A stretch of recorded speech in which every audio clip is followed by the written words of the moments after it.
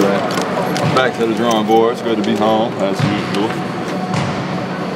Your shot hasn't been falling lately. Are you worried about it? I mean, we're getting down to the end of the regular season here, but the team's been winning still. So. Yeah, that's all that matters at the end of the day. Of course, we all want to play the best that we can, but the reality is it doesn't work that way all the time. You go through slumps. And fortunately for me, I played long enough to know.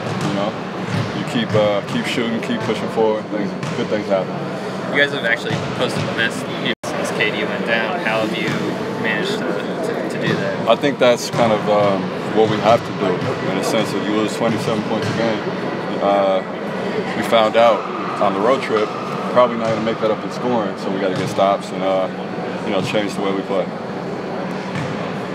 How do you far yourself, Andre, D.West, veteran presence has kind of been helping this team get through this rough patch? Yeah, I mean those guys have been great. Like I said, me personally, I haven't played the best. I haven't played as good as I want to play, but I think it's really just about the next man up. Ian's been great. His level of play is raised. He's really put together a really good season and a good stretch.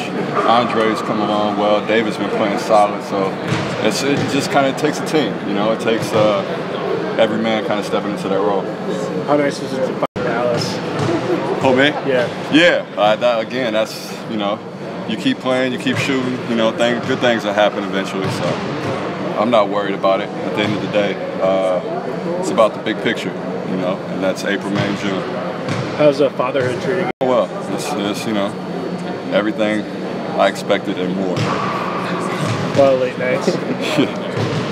Say the least. What's your daughter's name? Tyler Marie.